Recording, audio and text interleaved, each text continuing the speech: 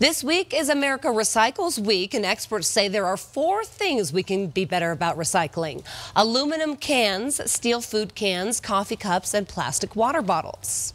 A lot of people will take plastic bottles on the go and may not think to bring them home or to put them in a recycling bin. So we want to encourage people to do that during the holidays, especially as we are out and about. So just last year, Denver Recycles started taking paper coffee cups, so you may not realize those are recyclable. If you recycle in a different city, make sure you check with your trash company about what's recyclable and what is not.